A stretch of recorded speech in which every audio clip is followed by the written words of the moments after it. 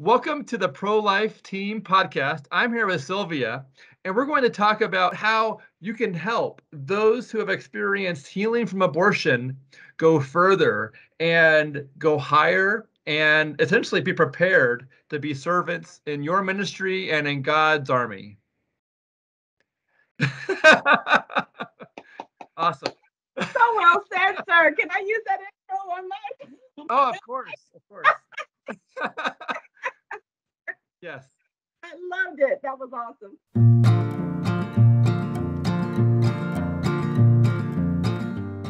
So Sylvia, I am so glad that you are here. And I would like you to introduce yourself as if you were talking to a small group of executive directors of pregnancy clinics. Okay. Well, thank you so much for inviting me, Jacob. It's a pleasure to be here. My name is Sylvia Blakely, and I am the founder of AriseDaughter.org. And Arise Daughter is designed to help women and men who have come through a level of healing to receive even more healing, training, and then service opportunities for them to go out and work for the kingdom of God. Well, if I could share a little bit of my story, that might help a little bit. Sure. Okay. Okay. I had gone through a curriculum called Forgiven and Set Free, and it was amazing. It was 9 weeks of really, really grueling work, looking at myself, looking at my abortion story, and all of the factors that led up to it. And when I finished that 9 weeks, I could not let my team go. I was one of 3 other participants and had 3 team leaders, and I just felt like I was in community with them. We shared so much. We'd been through so much. And so I wanted to stay in touch with them. And so I kind of co-opted them into a group me page. And so I just kept in touch with them and kind of let them know what my new goals were and things that I hadn't quite accomplished yet. And so they were gracious enough to stay in touch with me. And so I thought to myself, well, if I need a group like that after going through something so intense, maybe other people could benefit from something like that. And so God began to nudge me toward creating a house. That's what he kind of termed it for me, with many rooms. And the rooms would be filled with women supportive of each other as we go through this next level of healing and possibly training and then being able to serve in the kingdom. So we had an opportunity to start a website and got some support from a current partner, Divinely Driven Ministry. And so I was able to just kind of launch and put it out there that we were available for women and men who had gone through a level of healing, but then didn't know what to do with their new freedom, right? I was running down the street with my hair on fire, so to speak, and I just kind of wanted to serve God in some way, but I didn't know how. And I know that there are thousands of people out there just like me. Maybe some of them will be serving in your PRCs, which is awesome, which is why some of them go through the healing process in the first place. But then some may come out and may want to do something totally different. We're in a virtual world now. And so healing opportunities are taking place all over the globe just with a click of a button, right? So Arise Daughter is a virtual healing community.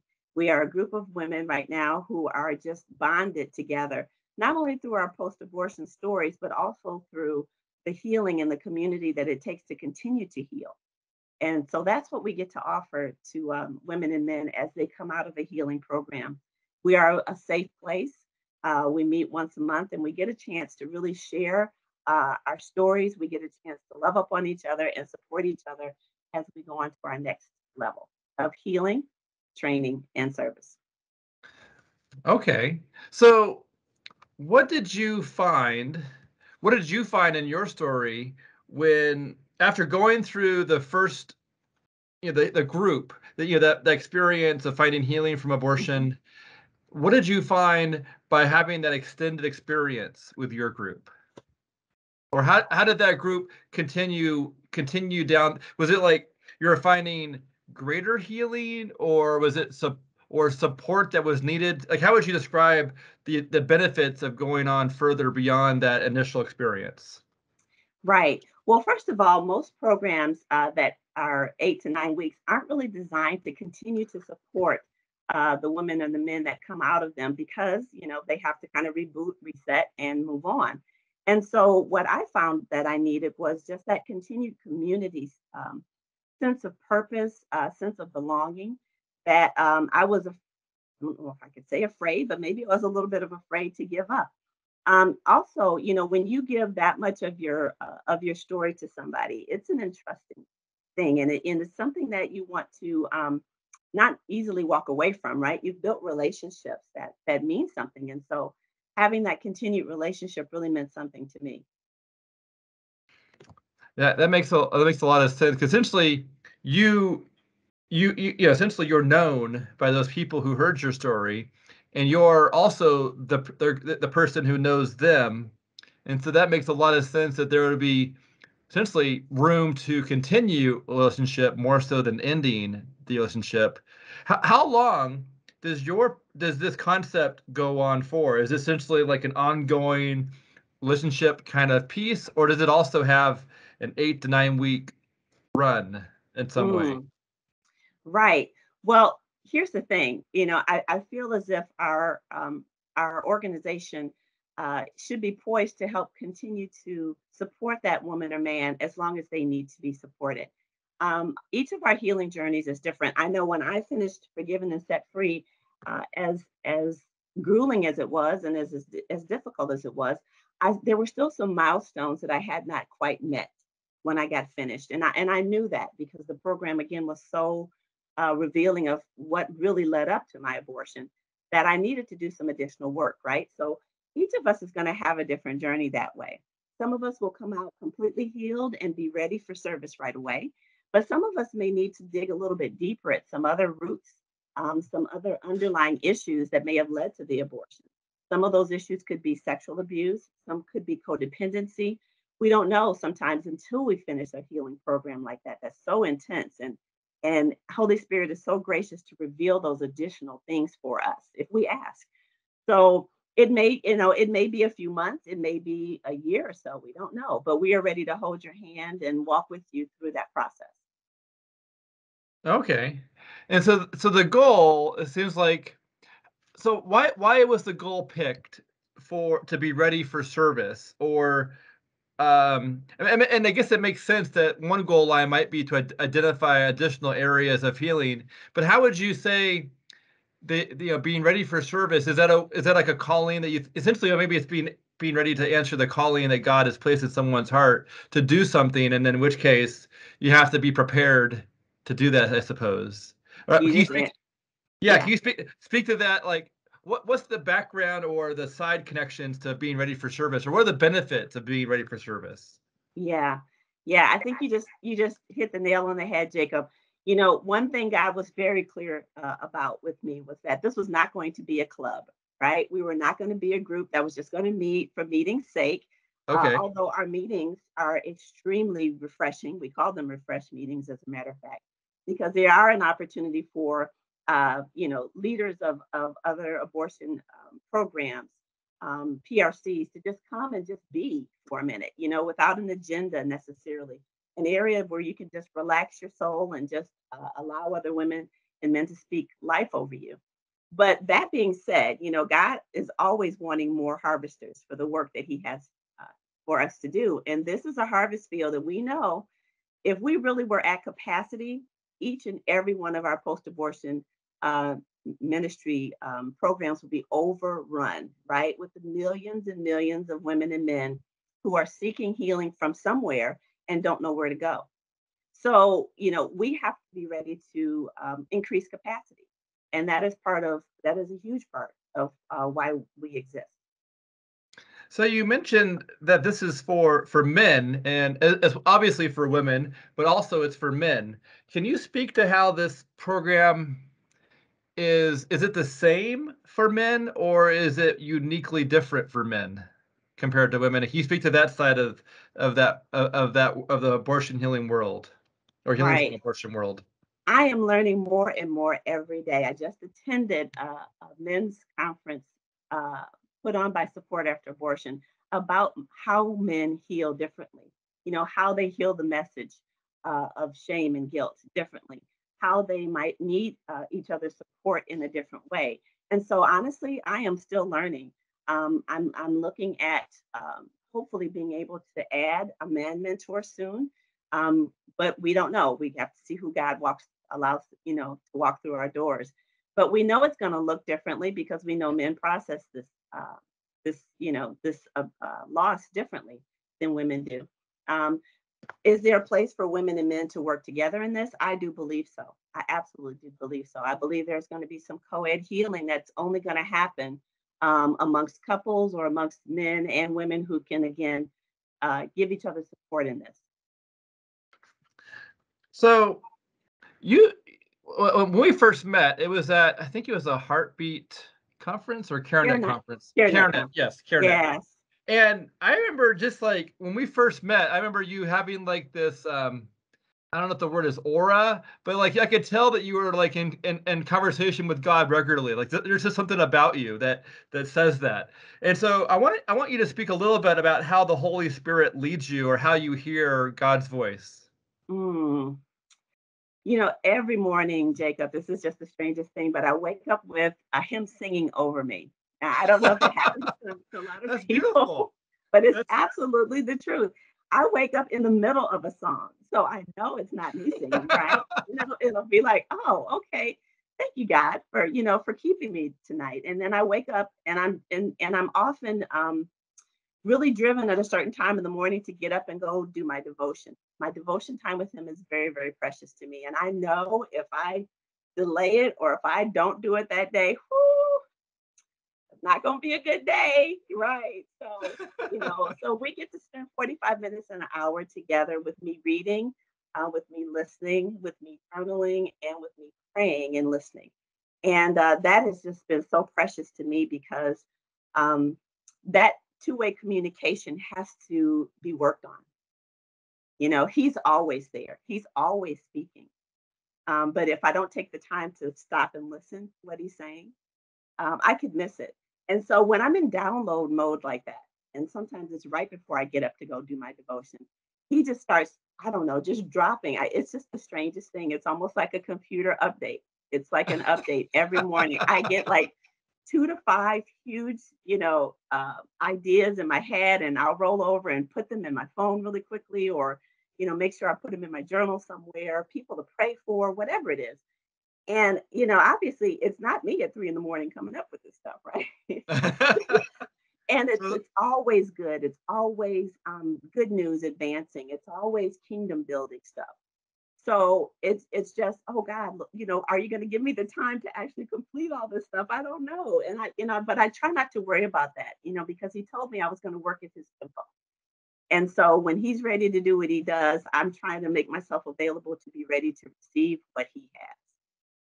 oh, that is so amazing. So Sylvia, waking up to the middle to the song of being so, do you think God is like essentially like does the experience feel like you're listening to a song and as you wake up you're in the middle of a song, it's almost as if you're being sung over? Is that, can you describe what that sort of feels like? And because it seems like a really beautiful and just an amazing experience to go through.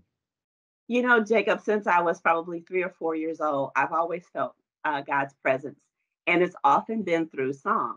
I can remember being a little girl just sitting on my front stoop and just crying when I'd hear a song in my head, and I didn't know where it came from. I didn't know why, but it was always something that was designed to speak to me and touch me, and so that's been something I've lived with pretty much my whole life.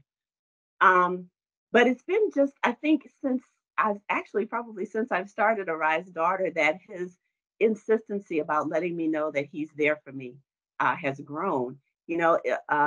Ministry work is difficult. I'm finding that out, right? To be able to stand in the gap for women who are healing and fight against the enemy who does not want this work done, during the day. I think at night he just wants to be able to bathe me in his love. And when you're in his eye, when you have his favor, it's a feeling I can't. It's hard to describe otherwise, except for to tell people that if you can ask Holy Spirit to do it for you, please do, because you just feel a love that is overwhelming, just Mm, overwhelming. Like that sounds today. so good. Today is our first birthday. And ever since I woke up this morning, I just can't seem to contain my joy. It's just been the most amazing day today. Oh, that's awesome. That is so awesome. Yeah. Um, okay, so this curriculum, this abortion healing continue, the potentially allowing someone to continue on finding healing and help and care with their community. Is this is there a price tag? Is it licensed? Is it free? What does that look like for when someone wants to adopt this into their clinic or center? So, right now it's a process and it's something that we call a line. It's arise, live in God's newness. So it's a little bit of a play on our name, but it's a process that allows me as a mentor to sit down with someone who, again, is coming out of a healing program and we look at 8 different domains, different areas that that person has been placed in by God, where they can be influential or they can be influenced by. And we talk about each of those domains individually, and we look to see where God is already plugging them in. We also look to see where there's areas where they don't feel free, where they can't talk about, their past and what's led up to where they are right now. They also look at areas where they want to be freer, and who can they, kind of bring along as an ally in that process. So it really is just a one-on-one process right now, and it is allowing people to see how God is connecting the dots in their life through this healing. Um, we sit down, it's about 90 minutes, and then we revisit it in about 2 weeks, and we look at to see where God is moving. And quite often, people have, come to the realization that, hey, I didn't tell my daughter because I was afraid, for example, that she might reject me. And now Holy Spirit is saying it's time. I'm going to make an opportunity for you to have that important conversation. And then it happens. And then the world doesn't end. And then, they find out their connections even closer than they expected. So it's been that kind of a just one-on-one, really intense mentoring time for us to just sit down and look at their life and see how this healing is going to further God's kingdom.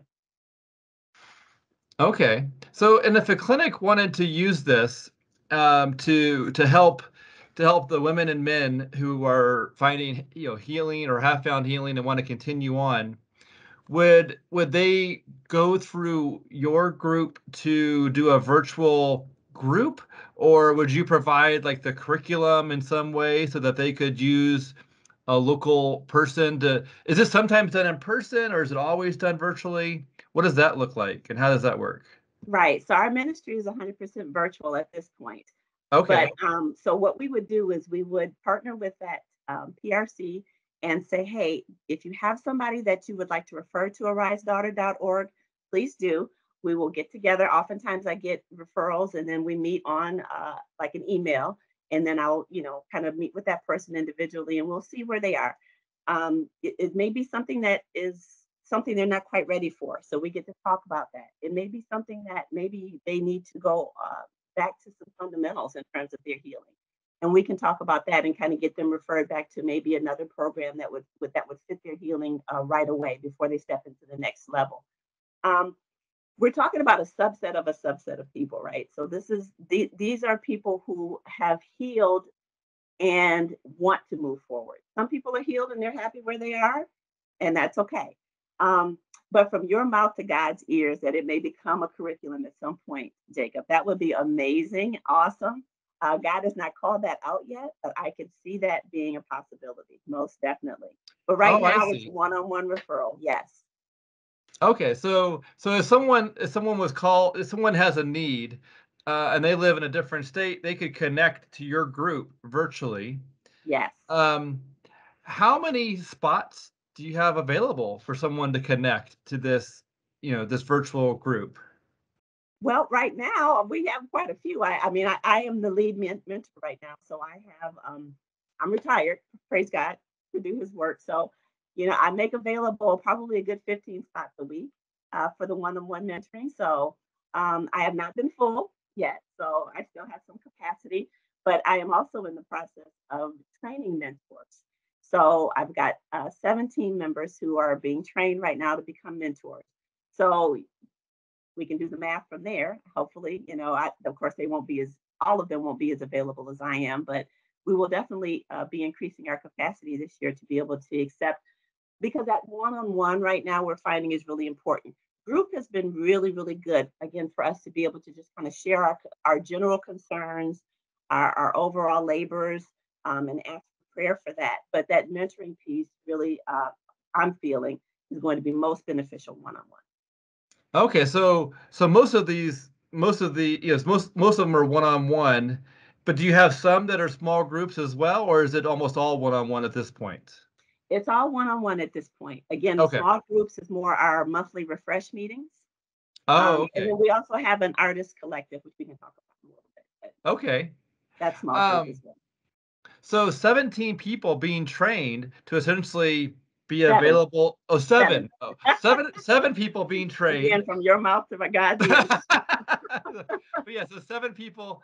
Um, so it sounds like there's room for this to grow. Essentially you're preparing for it, even with 15 spots in your schedule available. You're still preparing people to also take on that leadership role of, or that guiding role of helping other people continue on with their healing process.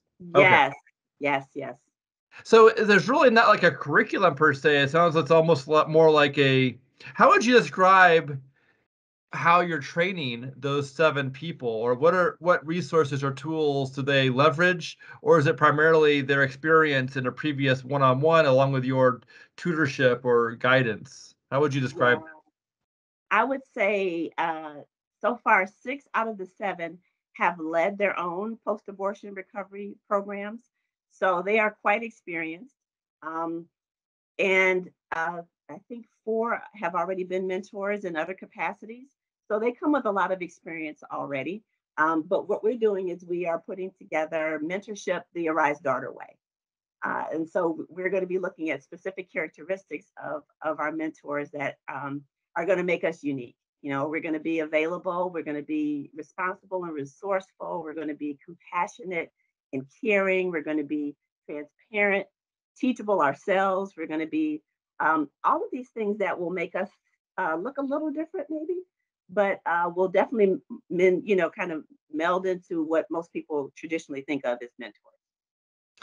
okay, so so if a Prezi clinic has a client in mind, and they'll probably have many clients in mind that might, be benefited, or, would like to be connected with this group, would they simply, how what would be the process or steps that they might do to provide a referral or to help them connect with a mentor?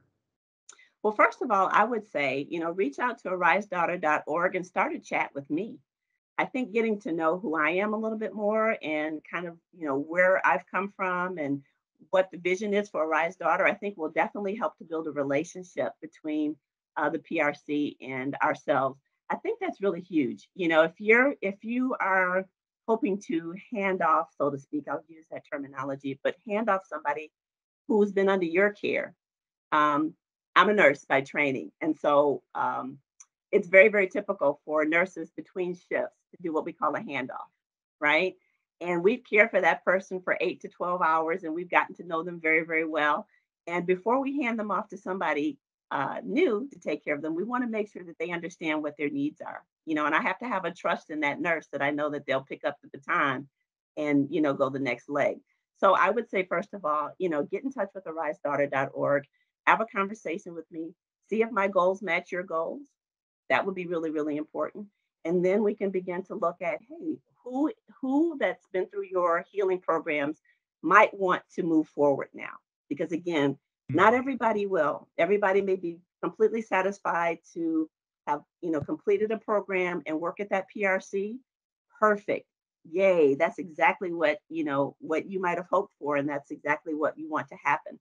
But some may want to become sidewalk advocates. Some may want to become telephone advocates. And so maybe your center doesn't offer that. And we may have resources that we can connect them to when they feel that they're ready. And that's the next step, is for us to help them see whether or not they're ready to move forward. I Okay. hope that makes some sense. It does, and then it sounds, actually, that's a really important part, I think, because it highlights how it may be the counselor or the person who works at the PRC, who would hand off or help guide a person who's looking for ongoing healing, into this space when they identify it as something that that person would desire or need. Um, Exactly. We oh, just got a okay. beautiful handoff of a young lady who, the agency that she was with, they were only designed to spend, 45 minutes to an hour with her. And after that, they knew she wanted to serve somewhere, but they didn't have that capacity to help her figure out where that would be. And so now I have an opportunity to sit down with her one on one, an hour each week, and just talk about, what God is speaking into her life. And she's beginning to see some things that He's moving out of the way, and some things He's moving into her life, to help further the kingdom. So that's the way it's designed, for another agency to say, hey, we don't have the capacity for this next step.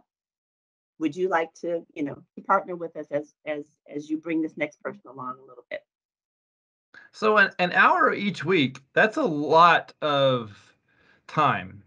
How do you compensate? How do you sustain, being able to provide an hour each week to? Sounds like many people are getting an hour each week. Well, I tell you, if I were a counselor, I suppose I'd probably be charging quite a bit of money. But I am not. I am a mentor, and my calling is to do this work. So we offer it for free. There's nothing that we offer at Arise Daughter that has a price tag attached to it. Um, so this is just my call. This is what I'm supposed to be doing. And there's going to be a time, obviously, where they're not going to need that hour. They're going to spend that hour maybe training or reading something, some other material, or possibly listening to a podcast. Whatever it is, they're going to need to help supplement, what they want to do when they are ready to serve. So it's just me kind of getting them to that place to see what their next is really. And that, Okay. that may take maybe may take a month, may take a little bit longer of one-on-one that way, but we're going to be there for them. So it sounds like the seven people who are being trained are following in your footsteps of doing this as like a calling or doing it for free, and essentially are probably either have or are seeking a way to put macaroni and cheese on the table in some other form. Like they're trying to. So this is a free service, even though obviously it sounds amazing, and it doesn't sound free. Essentially it sounds like it's someone's sacrifice, or as someone's be acting as a servant. This is provided through that heart. Yes, absolutely. And here's the thing, Jacob. Here's the thing.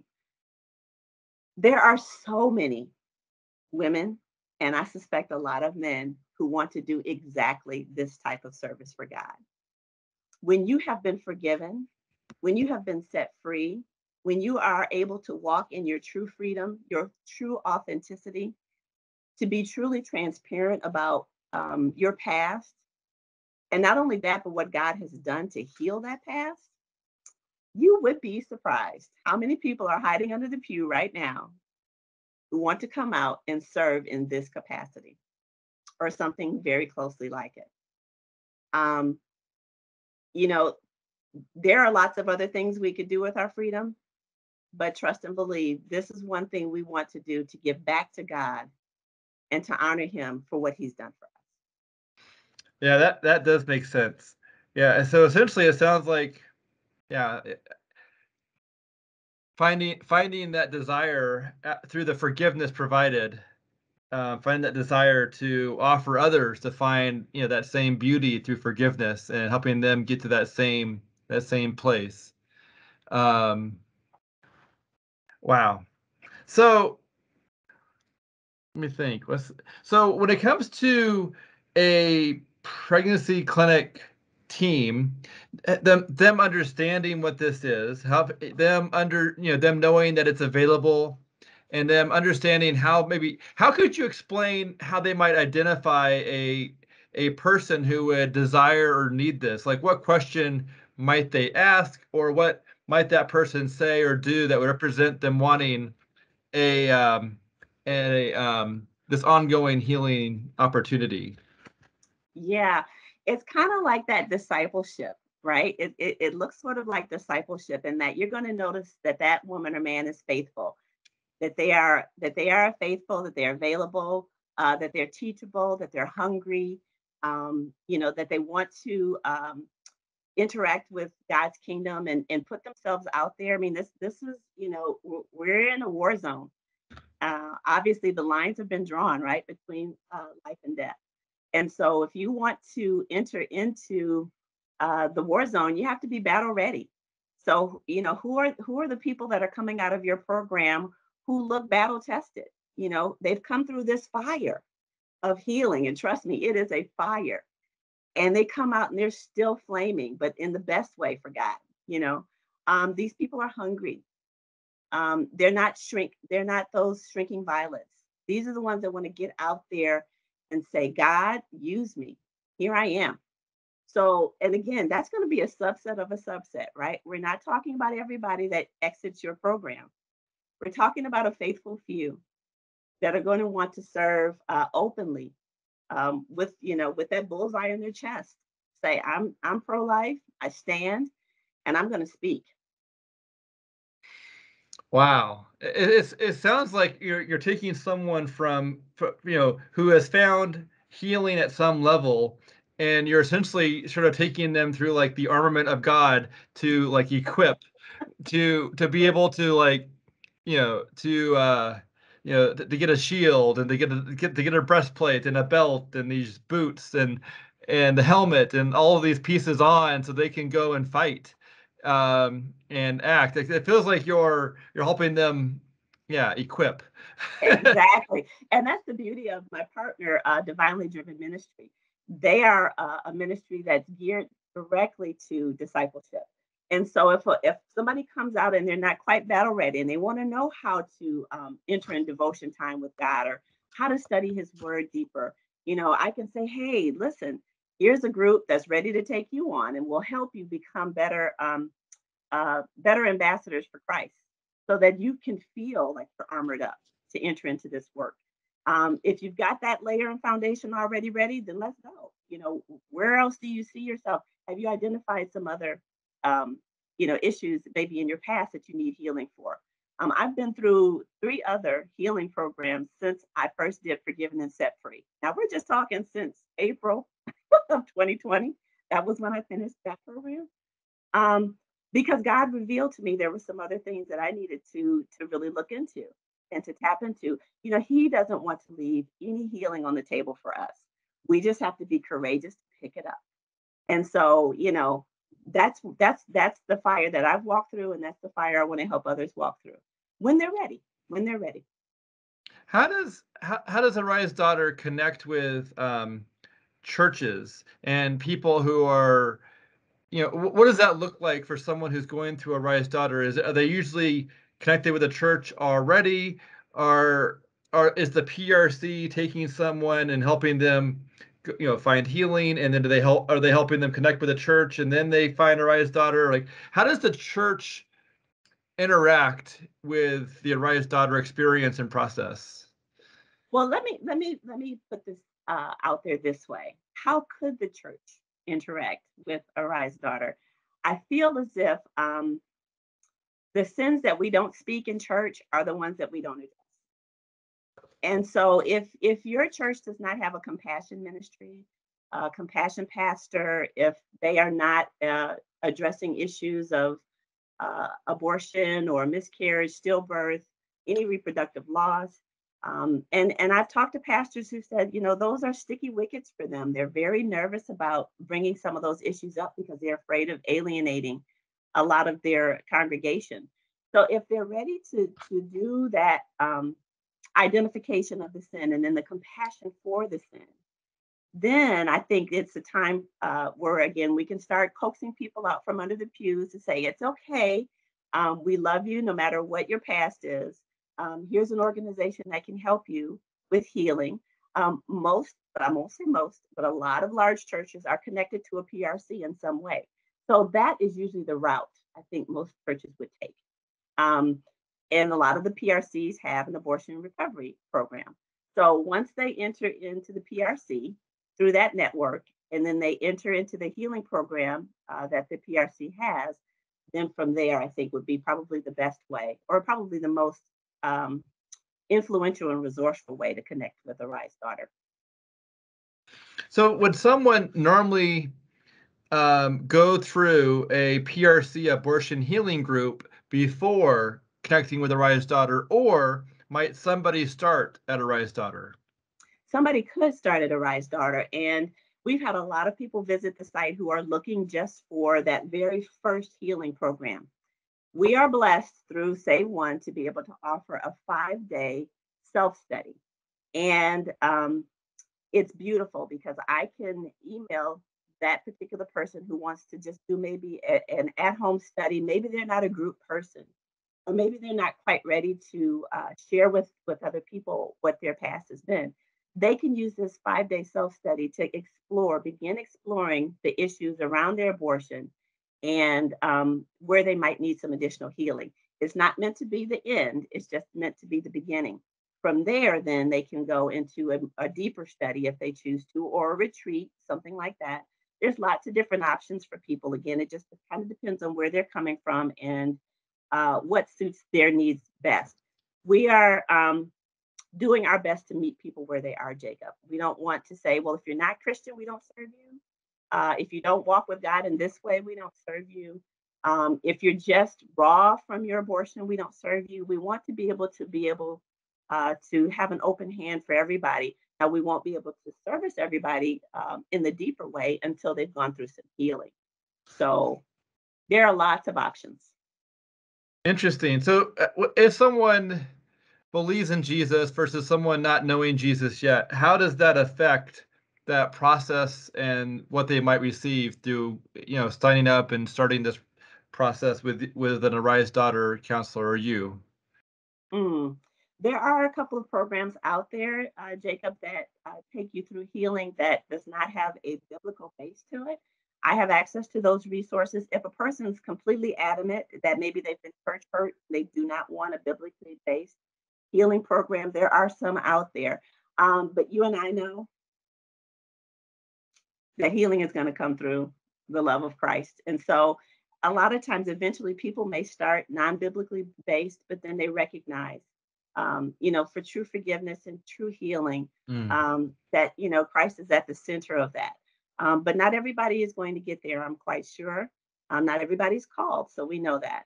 But that doesn't mean that I don't want to see them healed in some way. I would love for them to be able to hear the love of Christ, though.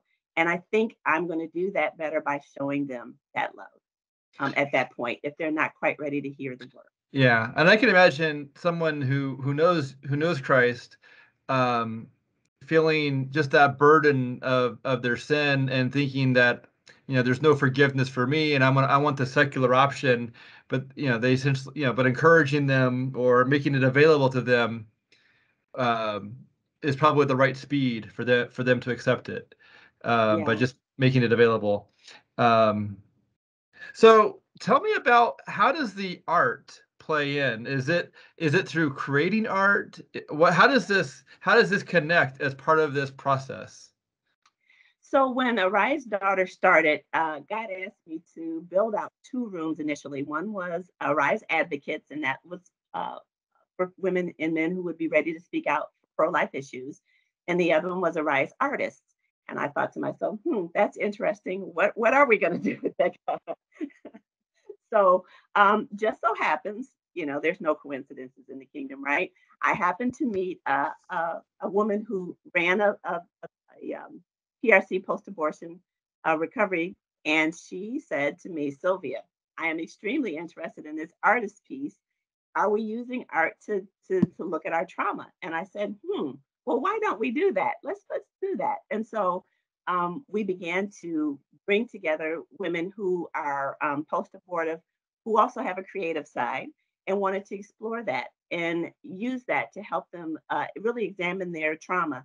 So we've had, oh gosh, nine Arise Artist meetings since we got started. We did a beautiful one on mask making. And this was, participated in by women who'd never picked up a ink pen before, I'm sure, to draw anything. but we created masks, and the masks were meant to show us how we can hide, our hurt, our pain, our shame, and our guilt, and what it looks like when God removes that mask.